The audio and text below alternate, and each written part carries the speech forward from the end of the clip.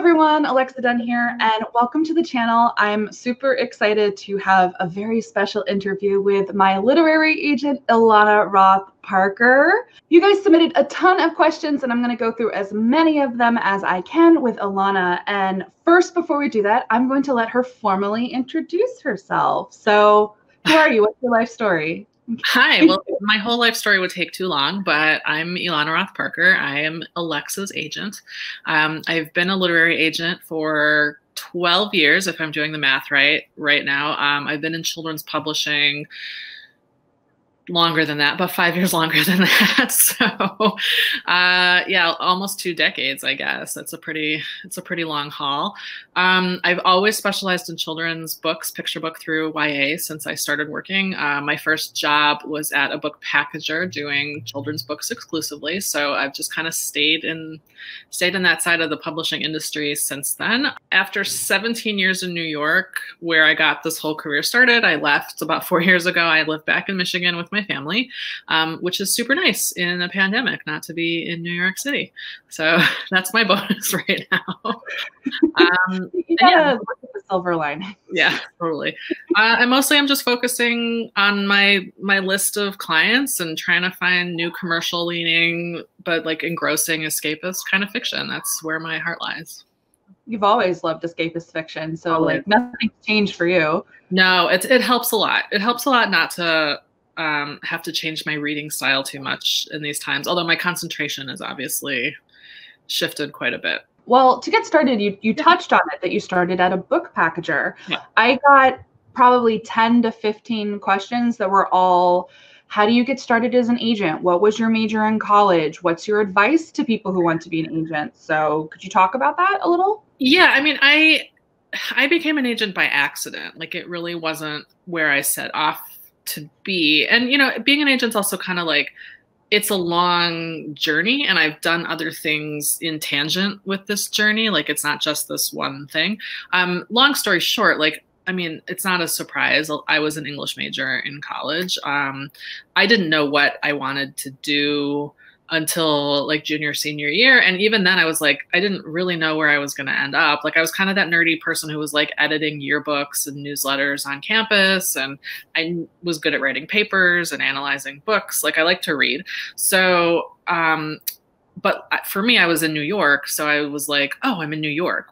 There's got to be some cool internships. So that's really where I was just like, I applied for anything that looked interesting. I like applied to the MoMA. I applied to Condé Nast. I applied to, you know, like magazines, publishing houses, like anything. And actually it was Nickelodeon magazine that was like, I lucked out on that one. And that really was the thing, like the aha moment of, oh, making stuff for kids is really awesome. And it was a magazine. It was much more, you know, it was a funny group of artists and editors. They were I'm still in touch with a good chunk of them today. Even though I was just like an intern for a year, like they're so great and they love their jobs. And it made you realize that like people who enjoy the content they're creating is like, that was a real wake up call for me. So that's what really turned me on to children's stuff. I mean, it didn't hurt that like I was a child of Nickelodeon. You know, I watched all those shows, and like when I was working there, every single friend was like, so do you carry the bucket of slime around the office? Like, not really, but yes, it was like all SpongeBob all the time, but it was fun too. Like they also did a lot of creative research projects and just like writing funny things for kids. So that's really where I was leaning. And accidentally also, it's how I got my job. Like I did the thing that a lot of people do, which is, you know, it's not like advice I can give because it was clearly a case of white girl privilege where I got to like make a lot of phone calls based on my parents' friends and who knew who and et cetera, et cetera, et cetera. But through a very long string of connections, someone knew R.L. Stein. And I love this story. Yeah, because he was like a nice Jewish guy from Columbus, Ohio, and like we're nice Jewish people from Detroit, Michigan, and that's not that far away. So, you know, it was like a friend of a friend of a friend, and like all of a sudden I'm skipping class one day, my senior year spring semester, to like make a call to some guy my dad called Bob Stein. I was like, you mean R.L. Stein? He was like, yeah, do you know him? I was like, yeah, he wrote like 85 Goosebumps books. Like he's one of the best-selling children. Fear Street. I love. I know. I never read Fear Street because I don't do scary, but I was like, okay. And I was like, but he can't, I was just calling because the phone call got set up. And he's like, well, I can't give you a job. I was like, I know, but thank you so much for your time. And he said, he was interested that I was working at Nickelodeon because he was the first editor they hired at Nickelodeon before, like he did the first issue. And then they fired him and he was like, I got fired from there, but it was great. You should, that's awesome. He's like, I can't give you a job, but my editor is looking for an assistant. So why don't you give her a call? So I called Susan Lurie and her assistant was leaving. And so I went in and interviewed and that's kind of how I landed there. And I was there for 5 years. It was lovely. I learned a ton. And agenting kind of happened after those 5 years. Like we were doing a lot of licensing work. So working with brands like John Deere tractors and Mary Kate and Ashley Olsen and Thomas Kincaid paintings, like not stuff that was my life passion, but was interesting and a range of ages and book products. But we started to do more original proposals and we're looking for writers. So I had to start calling agencies and see if any writers were looking to do work for hire. Through that exploration, I was like, oh, well, that might be a really interesting job to be the person who's working directly with the authors and selling their books to publishers. So that's how I got connected on that end. And then I made the switch. And if you were talking to a teen right now, someone who's either in high school or currently in college who has the goal of being an agent, what advice would you give to them? I mean, being an agent is tricky because there's not a degree you need for it. There's not even a resume you really need for it. Like most people who become agents either start out as another agent's assistant, like it's an apprenticeship based career where like you go work for an agency and you read for them and you write reports and you do their grunt work. And then gradually you'll be able to take on your own clients. Or you are in some other part of the industry and you transfer to this side. Like there's a lot of editors or marketers or people who've done publicity, even like a lot of publicists actually make really great agents because it's a connection job too. Like you have to be able to talk to people and know who's good for what. So, sometimes you get people who have been in one track of the business for a long time and for various reasons, layoffs, or just creative stretching, they switch in, but you don't have to be in a certain place. You don't have to have a certain degree. I know agents who have no college degree who just have always been voracious readers or got involved in online community forums and just knew parts of the industry really well, like romance or something, parts where there's like big, huge communities and they can really like tap into something and understand it. And people who are just are good at talking to people and making connections and going from there. So there's a lot of ways into it. It's not necessarily a career I would recommend for a younger person right away, unless you can end up in a salaried job, because a good chunk of agents work on commission. So it's the kind of job where you don't make any money for like years and then you have to build up a list and those books have to start selling for you to be able to do it. If you can find a salaried position as an assistant or doing tracks or subrights or, like one of the divisions of an agency that is steady and they can pay you for it, like that's a good way to go. But it's not necessarily something I would recommend right off the bat because it's a financial gamble. And especially obviously like we're living in very uncertain times and I don't recommend uncertainty for anybody if they can help it right now. If they can help it, I mean, likewise, like the side question is, well, then how do you get into publishing? And it's kind of the same answer. Like it's a very apprentice-based industry. You don't need an MBA. You don't need a master's. You don't need to spend a lot of money, although it does, because of the locations of publishing, that makes it tricky because so much of it is New York based. Yeah. And that's hard. But I think it's just a matter of like, making connections, finding people, being a strong reader. You don't have to be a writer to do this job, but you need to be a very, sharp, incisive reader, someone who can like see the bigger picture and book by book, that kind of thing. Yeah. It's sometimes almost better if you're not a writer because there are many authors who won't sign their agent to also write books. I don't know how those people do it. I don't know how the editors who are also authors do it. Like, I don't know. The brain space it takes to write your own books. Yeah, I personally find doesn't leave a lot of room for other books. I don't know how people with day jobs do it either, even though most of my clients have day jobs. I'm just tired. Yeah, it's like a whole different. Yeah. Yeah. Actually, on the subject, I know there's no typical day in the life or week in the life of an agent, but I also know that it's not completely clear what agents actually do. So what's kind of a brief overview of all the stuff you do? Because it's actually wear a ton of different hats. There are a lot of different skill sets you have to have as an agent. Yeah, I mean, like you said, it's not there's no typical day, and it's very cyclical business. So, a lot of it just starts with reading. Like, it's a lot of it's culling through material to find things that are going to be worth taking on. And then once you have a list of clients, you have projects that are in various levels of management.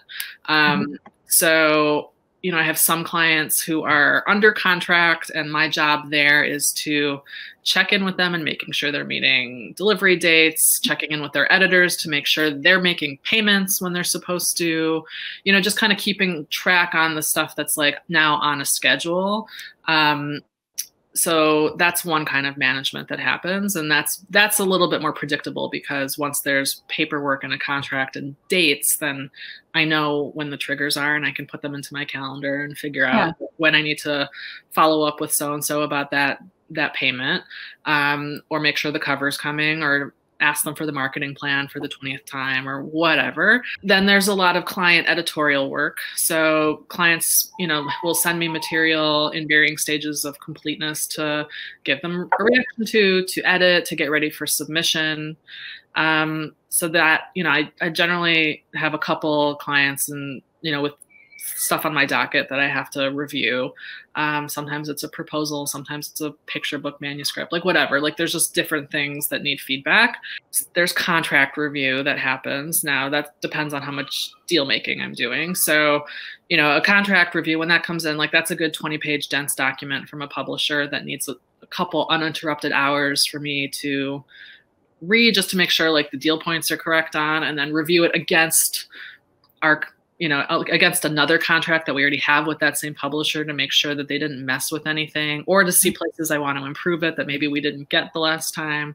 So there's that. I actually really like the contracts. I know that's weird. Which is good. I like it. That's really good at bat for us. Yeah, my boss Laura is really good at them too. So, and she's always happy to read a contract, even if it's not her client. So she and I are like, we'll always go back and forth on contracts, and it's always an opportunity to make an improvement. Like you don't have to take anything. And then, there's like meeting editors and reaching out to people I haven't sold to before, and just keeping an eye on industry news, and, looking at the deal listings that come up, and just keeping an ear to the ground on what's working, what's not working, what people are selling. There's that. And then reading query letters. I get a couple hundred a month, which is a lot, A couple hundred a week. That's a lot. I read them all myself. Like I don't farm that out to an intern or an assistant. Like I don't trust. I've never learned to train anybody well enough to read my queries for me. Yeah. So like every couple of days I go through and try and get a batch out so that I'm not too far behind. So there's that. And then there's reading submissions on stuff I've requested. So that doesn't tend to be a daytime activity so much. I will take an hour or two sometimes during the day to like get lunch and read manuscripts to have free space. But when I'm at my desk, like that's really the time I have to edit client work. Yeah. Get some of that done. So it's a variety of subjects. At the moment, I don't have much on submission. Since everyone was like kind of sold near the beginning of the year. So I don't have too much to follow up on with that stuff right now, which is, if a pandemic was going to happen in my work cycle, it's not the worst time for that to be happening. And I'm also like checking in with my coworkers a lot because, we've got a foreign rights person, an audio person. So, we're just kind of, they're asking questions, just getting stuff sorted out. Yeah. And honestly, like a lot of my job is just kind of keeping up with the industry and the shifts and, all how markets are doing across the world, like what Amazon's doing. Questions about that. Yeah, I mean, it's tricky. Like there's just a lot of changes and a lot to think about. So just generally, I would love to know for you, since you specialize in Kidlit, what makes a great YA novel versus what makes a great middle grade novel, and then picture book? Because I got lots of different questions about how do you know that a YA novel is good? And yeah, it's broad but specific. Like for you personally, what are you looking for in those categories? What am I looking for? So those are different questions, right? Like what makes something good versus what makes something great versus what I'm looking for. Because obviously there are things I think are great that wouldn't be great for every reader. So that's I guess I'll just talk about me, because that's the easiest way to just not speak for other people. Okay, so for me, a great middle grade and a great YA. I mean, there are differences between the two of them, obviously, and that might be part of what the question is that's being asked. But I look for books that get me out of my life experience and into something else. For middle grade, I tend to like things that are more funny, madcap adventure-y, things that are like a fun, just something that a kid can really like laugh at and enjoy the slapstick escapades, or, you know, it can be a space adventure. It can be fantastic creatures. It can be something realistic too. I like a good, funny, realistic novel, but things where like kids are really being kids and they're a little bit in control of their destinies in a fun way. And it's an enjoyable experience. Like that's where I fall on a middle grade. And voice is really, I know that's a question that'll come up at some point here too. And it's a harder question. It came up many times, and it's so hard to talk about voice. It's very hard to talk about voice. Middle grade lives or dies by the voice. And I think that's because most people don't remember what they sounded like when they were 10 years old. Like I think most writers, even good ones, like I think we start to form into our more current personas in high school and in college. And I think when people write younger, that's about as far back as most people can go. Which is why I also think we see more YA than we do middle grade. I also think most people's traumas are in YA, and that we kind of always, our lives kind of always come back to our traumas in some way. And like high school is such a crucible for most people that like it's more appealing because we're always sort of trying to process like, why were we that way then? Like, what could we have done differently? Is, you know, if a magic fairy had showed up at that time, would that have saved all of our problems, etc. Middle grade is a little more innocent, but at the same time, there's a lot of humor and, you know, sarcasm and smarts, and like the kids are really interesting at that age. But I think it's hard for authors to remember what they sounded like at that age or what an authentic kid is at that age, because they can you can feel it when there's an adult stiltedness to it. So it's a tricky thing. And so that's, I tend to gravitate towards a certain kind of middle grade myself. It might be because of my years at Parachute working on more of that goosebumpsy type stuff, which I know is scary, but has a strong middle grade active kids component. So I tend to go back into that bucket for my own middle grade. For YA, I have more of a range. Like I have a range of fluffy to darker, but at the same time, it's all very much complete get me out of my experience kind of read, like very escapist. I'm looking for things that have a bit of a fantastical element to them, which doesn't mean magic and fantasy. It just means there's like lowercase f fantasy, like something you can imagine, like something that's fun for you to get out. So it can be like a murder mystery set in an Ivy League, you know, kids that are gearing up for the Ivy Leagues, or it can be, you know, a light dystopian romance thing. Like it can be anything in that camp, but it's something that's different from your experience, that's fun to be in and sweeps you up and just gets you out of your own headspace for 200 pages, 300 pages. So that's mostly what I look for. I like things that know where they came from. I like things that know how to reinvent the wheel a little bit, like things that I do a lot of retellings and mashups of classics, partially just because I like the kinds of authors who read. Like it's people who really grew up with a strong internal heritage of reading and know how to like take those stories and like, you know, shuffle the deck into something new and exciting. Like most literally, I have a book on my list that's like, it's like a collage of fairy tales.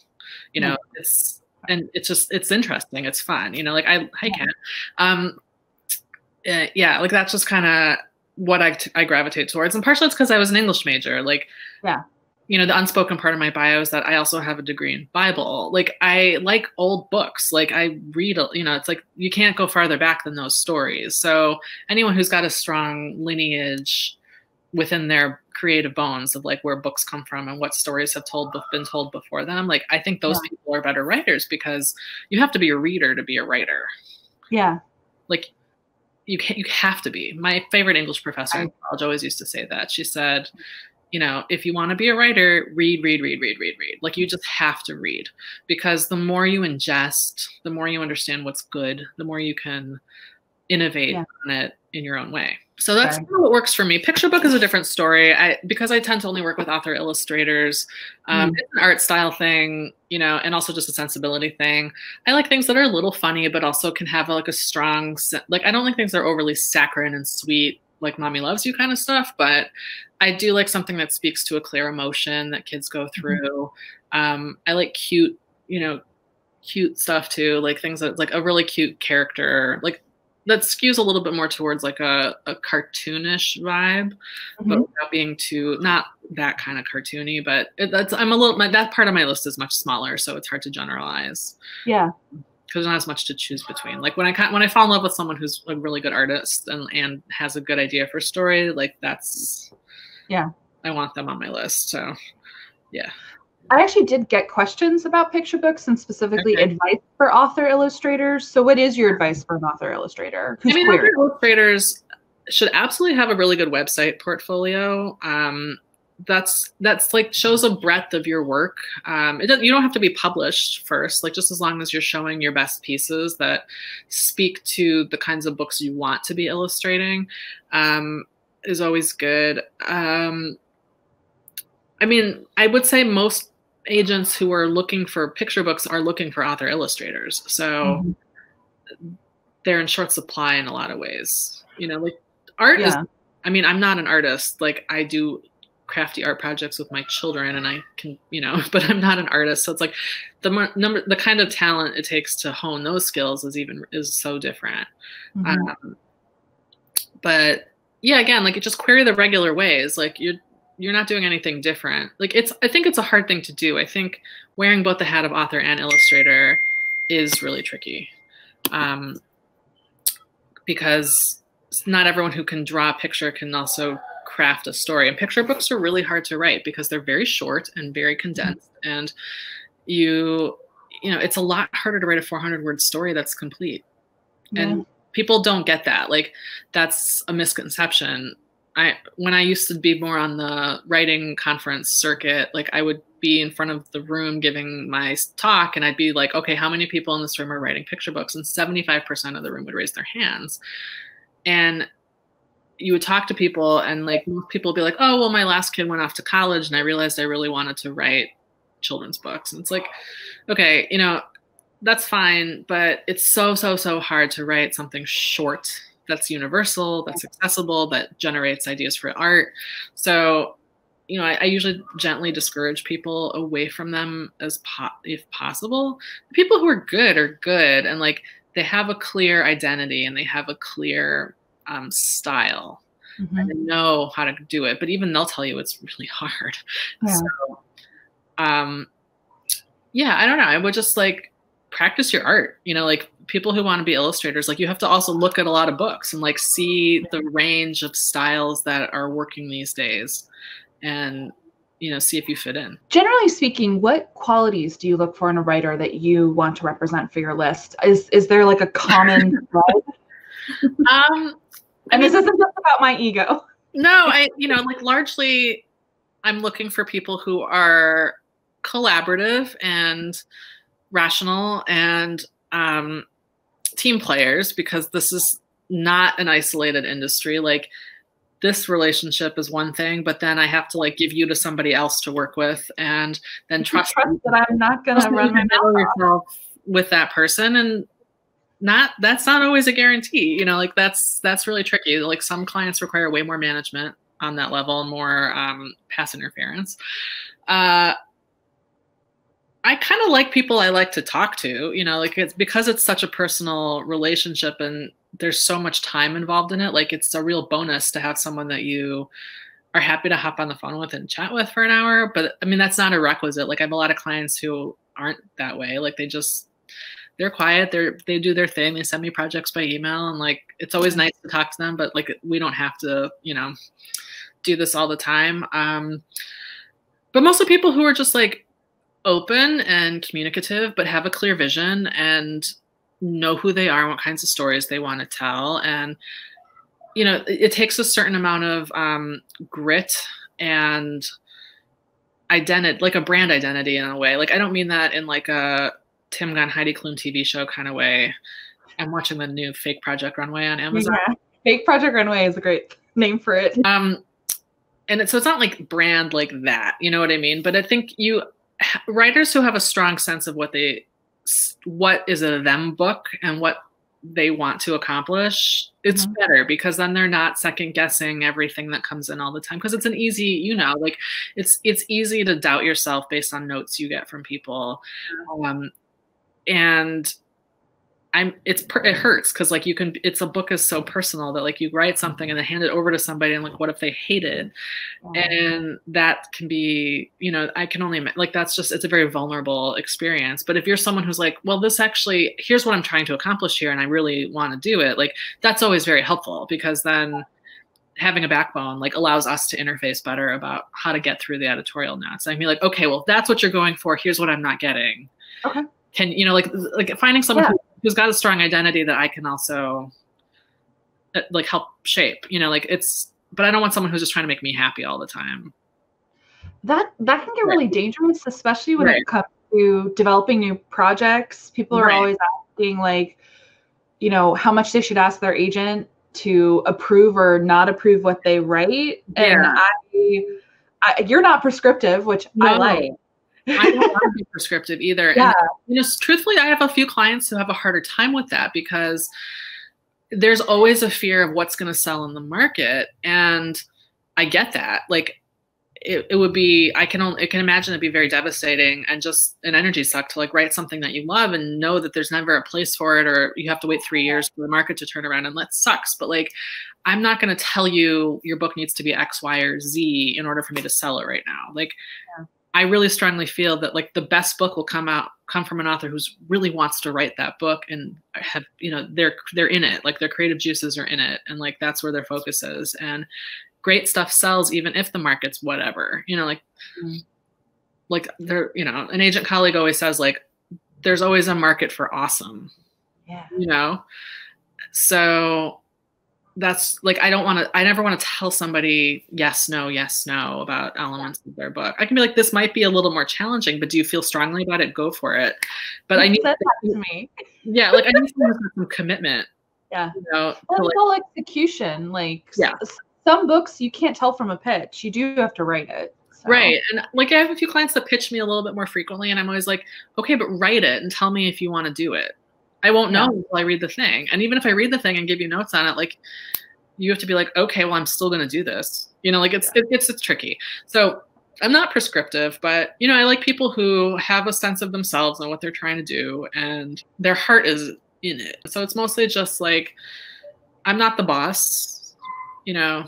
That's something I wish people knew about the author-agent relationship is like, I'm not the boss. One of my questions. So there you go. We'll answer that one there. I'm not the boss. Like I am the agent. Like agent means I act on your behalf, right? Like I am the person with the contacts and the knowledge base about the contracts and making those connections happen and doing the strategizing. But like, I can't make decisions for you, you know, like you were still the driver of the car, you know.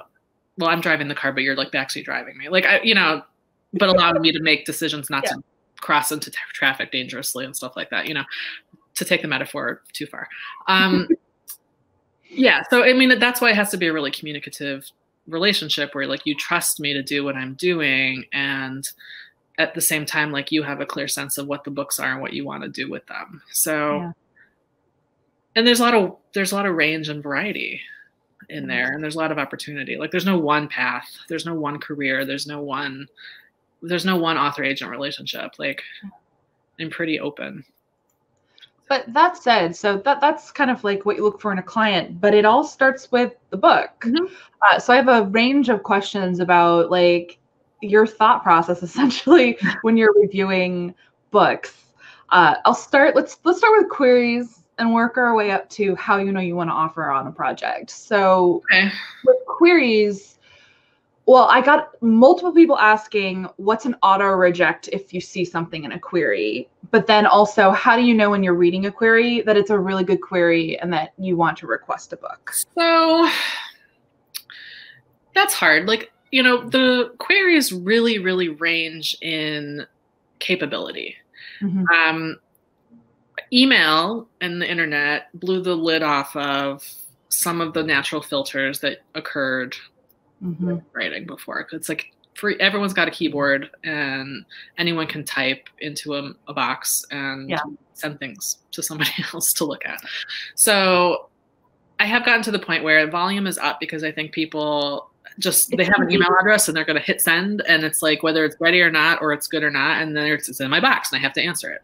So I do kind of auto filter based on, it will seem superficial, but it's actually quite helpful. Like people who don't have a clear command of the English language, grammar or readability. Like you can tell right away who the people are that understand how paragraphs are supposed to look, how punctuation functions, and how, you know, just they seem really basic, but you'd be surprised how bad things can look in the queries.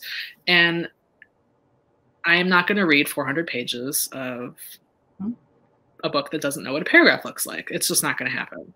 So there's that. So there's an easy screening process that I do right away. Like I can like skim it and not get too much into the content and understand that this person's not ready to write a book.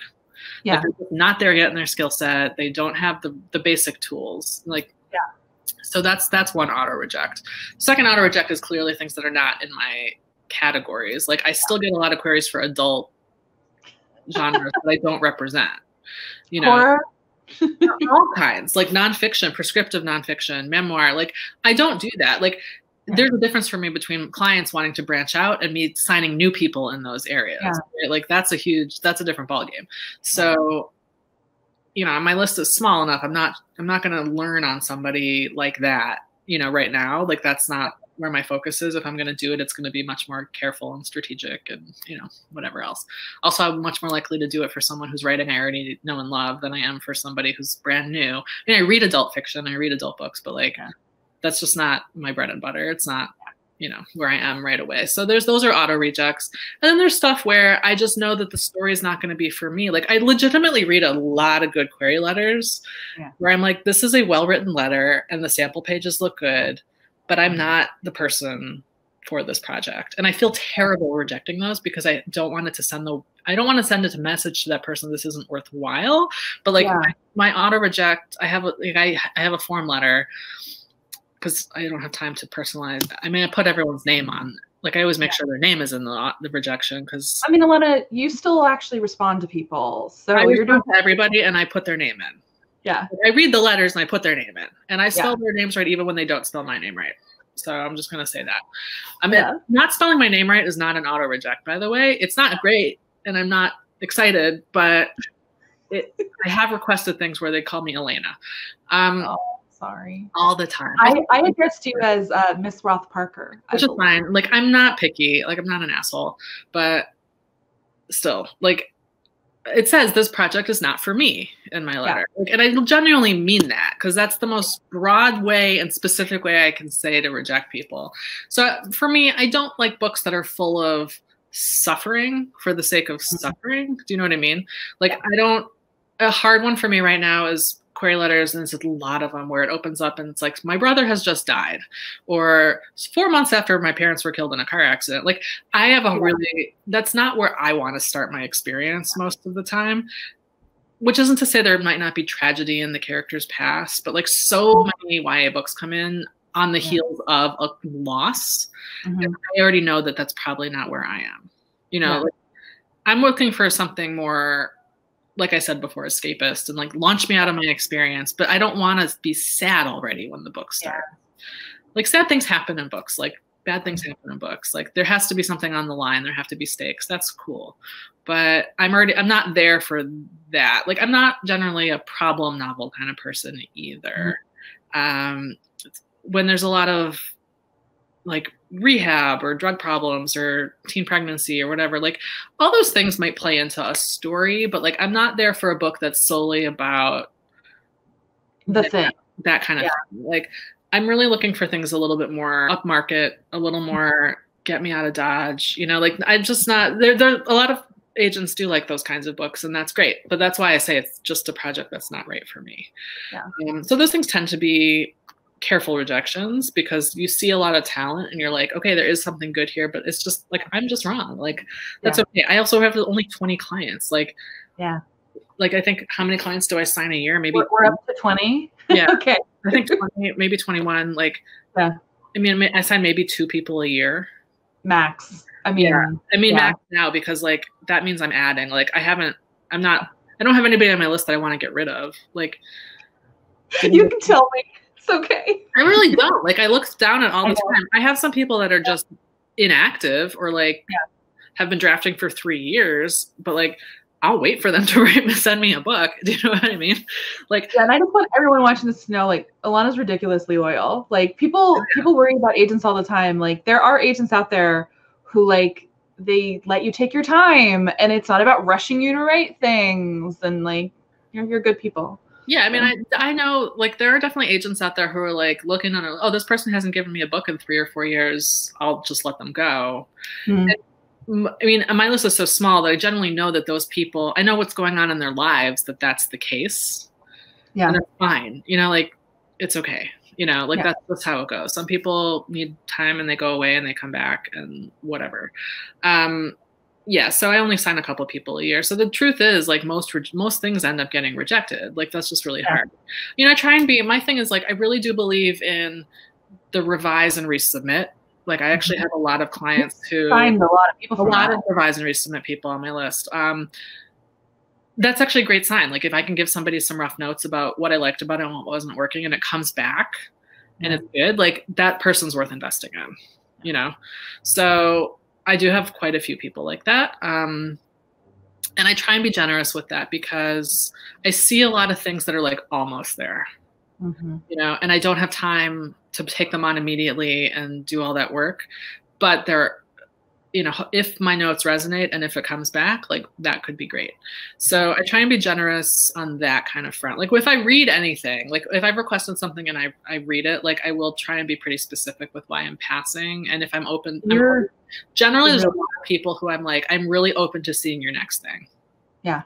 You know, like I'm not looking to shut doors, you know, for people. Also, like, it might not be me, but maybe that note will be helpful and it will get them where they need to go. Well, to that end, so let's say you request something, the query was strong, it's up your alley, pages are good. At what point in reading do you typically know that you want to offer? Is there like a magic moment or specific things that kind of like tip you over that edge? I mean, I have signs for myself. Like, generally, like, I have to want to tell somebody about the book because I'm gonna have to sell the book. So if I know I'm like, I mean, obviously, like, usually it's my husband because, like, that he's the only other adult in the house. Like, my 5-year-old does not care. Unless it's a picture book? Well, sometimes. Yeah, I show him picture books sometimes, and he's like, oh, Mom, whatever happened to that thing? But mostly, if I start telling somebody about it, like if I bring it up on one of our weekly calls with my agency, or if I tell Steven about it, like, usually that's a good sign, because if I get excited about it, I want to tell somebody about it, then that'll make me a better salesperson for it when the time comes to shop it. I also really need to be, if I'm reading something, I'm like, oh, I would love to send this to such and such editor. That's a good sign too, because then it won't be hard for me to make that submission list when the time comes. And also, just if I really want to talk to the author at the end of reading the book. Like, those are basically what it comes down to for me. So we've talked about like what makes you like a book, auto reject stuff. I also got a lot of questions from people because everyone's always nervous about the market, the elusive market. And so obviously, as much as things are about fit, it's also about, it's literally your job to sell books. So how much do you consider saleability, marketability, and what do you do if you get a project and it's in a difficult to sell genre or dead genre, but you really like the book? I mean, a lot of it you just got to go with your gut on. Nothing's a no all the time. There are things that are just more challenging, and thankfully, a lot of times the stuff that's really challenging is stuff I don't like anyway, like vampires. Like I've never liked them when they were popular. I don't like them now, so probably it's not it's not an issue for me. But it's like it's not a never say never. You know, like you never say never. Like otherwise. But you like dystopian, so that's actually I did. I liked dystopian before it was huge. Actually, like the very first thing I sold was about a town where everyone was brainwashed to be perfect. Ooh. But I always loved those kinds of concepts, and like utopian, but just it was a modern book that had that element to it. I always like stuff like that. But we've seen so many variations of all those things that it's really hard to see one now and be like, well, what does this offer that we haven't already done a million times? I also think that market has a lot to do with our reactions to the world around us. So up until now, people were saying fantasy was dead, and mostly because a lot got published in the last couple of years. The tricky part of market is like the adult world and the kids world work very differently from each other. Like in the adult world, fantasy is steady. Sci-fi is a steady. Thriller is a steady. In YA, for whatever reason, people want thrillers, and then they want sci-fi, and then they want fantasy, and it changes. And the truth of the matter is, like, those things are probably way more steady than the industry treats them. But they've just, like, because editors get tired of a certain kind of thing, like they declare them over or whatever, they've seen too much. But it's not necessarily true on the booksellers end or the kids end. It's just that they don't have what available to them. So I don't know if, I actually really don't know if YA even has a healthy approach to market. I don't think it does. Yeah, I mean, I could yell into the wind about that one forever, and I'll sci-fi, right? Like like sci-fi. Obviously, we work together. But it works. I mean, people still like it and read it. It's just the bookstores have a hard time with it. The publicists have a hard time with it. The marketers have a hard time with it. But like adult sci-fi people don't have a hard time with it, and they don't stop publishing it. So I don't know why we have such trouble with it.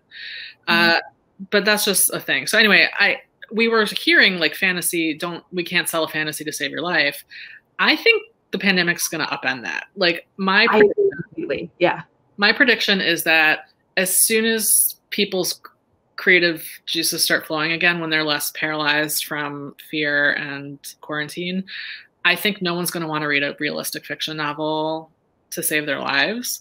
I don't think anyone's going to want to read virus novels. I think people are going to want to read something that's so different than where we've been. I think fantasy is going to be back. Like, although my question in contemporary, couldn't there possibly be like very light rom-coms that would kind of fill that? That's when people have been asking for that for a little while. So rom-com has had a resurgence in the last 12 months, and people are continually asking for that, which is great. And they're asking for it in a broader way than they've ever asked for it before. So I think that's going to stay. I think we're going to see a move. Like I've read literary criticism about this kind of thing for a while. Like I remember reading about it in college about like when Lord of the Rings movies came out in the early 2000s, like why we were having such a love affair with big high fantasy then. And people were pinning a lot of that on the Iraq War and like not, the world situation being tenuous, that everyone wanted allegory. And you could go back further to like World War II when Tolkien wrote the damn things. And like people wanted more of that, get me out of this universe. So like we look to things that are other, and like you can also look at it's easier to track with movies and stuff like that too. Like when a lot of sci-fi movies are being made, when a lot of fantasy movies are being made. And is that a psychological cultural reaction to that? And yes, I think it is. So trying to wrap it up on a not so happy subject, but everyone's asking the question, and you and I talk shop all the time. So, I enjoy talking about the business. You enjoy talking about the business. So what do you think this whole pandemic situation, how is that going to impact the business side of publishing? It's interesting because obviously, like, I'm listening to a lot of podcasts breaking down like what this has done to our society, what it's going to do to our schools. And I think, like anything else, a big disaster can kind of show you where the weaknesses were before the disaster. So I think very quickly the industries realized the Amazon problem and the ebook problem. So with the lack of independent bookstores open, because the states have stay-at-home orders and Barnes and Noble having to close a lot of stores, like, print sales are in danger, and that's one thing. And Amazon's like, we're not shipping books, and we're not even going to stock more books. So literally, if you do a search for any kind of book on Amazon right now, they take you right to Kindle results, which pisses me off. My ebook sales are up. Well, which is fine, but so ebook sales are not up across the board. Yeah. And I think we've seen that ebooks had kind of plateaued for a while amidst the proportion of sales, and print was still the dominant. So I think audio and ebook we expected to rise a little bit more, but they're not. Yeah. And partially, I think the mentality of everyone who's stuck at home just doesn't have the bandwidth to read. Like me, like I mean, my audiobook consumption is up, but I'm not reading ebooks because I can't. I've been buying ebooks on sale and not reading them. I bought 2 ebooks because my library holds expired. Yeah. We can encourage anyone watching this, like, if you want to keep publishing alive, please, if you can afford it, like, keep buying ebooks if you can. It would help whatever. And if you can avoid shopping from Amazon forever from now on, that would be great too. We've also seen some good alternatives for shopping print books, like from bookshop.org, which is a good resource. And it's, it's operated from the Ingram warehouse. So things are like, it's just, you can get anything at the same price that you could. It's pretty quick shipping. And that supports independent bookstores. Like, I think we've just seen more stark contrast to like that we need our physical bookstores.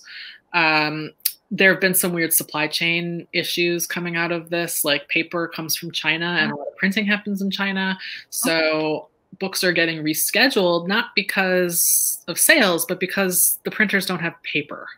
So that's part of why things are getting more on the adult side than the children's side. But like, picture books are going to have a hard time because they get printed in China. And, I think, like, I had a thing happen where the publisher couldn't get a sample from China for a special box set. So it's not happening this year. Like, they missed the windows. So I think we're just going to see different shifts about what's working and what's not working, and where we can even it out or not. So I think it'll be really interesting to see the royalty statement 6 months from now. Yeah. Period.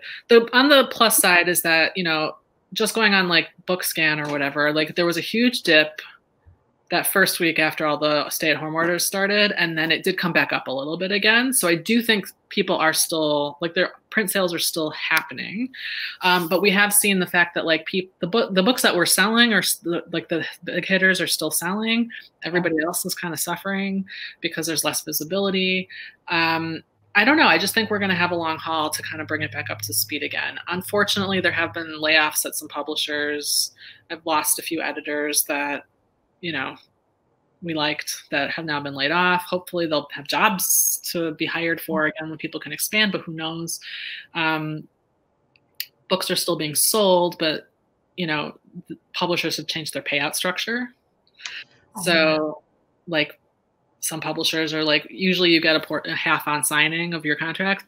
It's all getting pushed to publication or delivery, so you're getting less upfront because they're the cash flow. They're shuffling around their cash flow. Yeah, and they're trying to just get money to be coming out of their pockets later on. So it's interesting to see how it's going to shake out.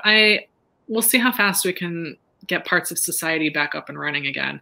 I personally have been like shopping, making sure to buy books on barnesandnoble.com and from independents directly and from bookshop.org. Like, I've purchased from all of them. So, that's a huge thing that people should really be doing if they want to keep stuff afloat.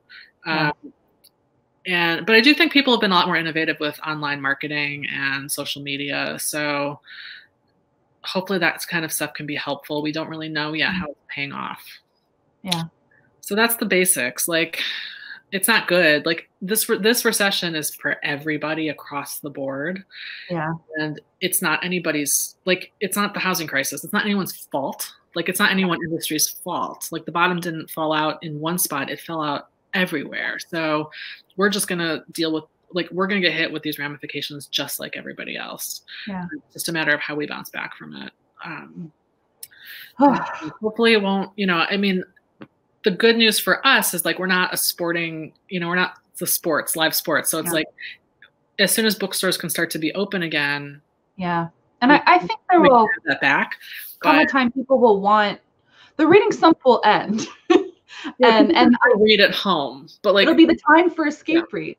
Even if we can't gather in groups of 50 or more for a long time, like hopefully enough bookstores can still open their doors to get the inventory going again. Yeah. Everyone give this video a thumbs up if you like it. I will do more interview style videos, and I might even be able to get Elana back to answer more questions in the future. We'll see. And if you're not already subscribed to the channel, go ahead and do that. I post new videos 2 to 3 times a week. And as always, guys, thank you so much for watching, and happy writing.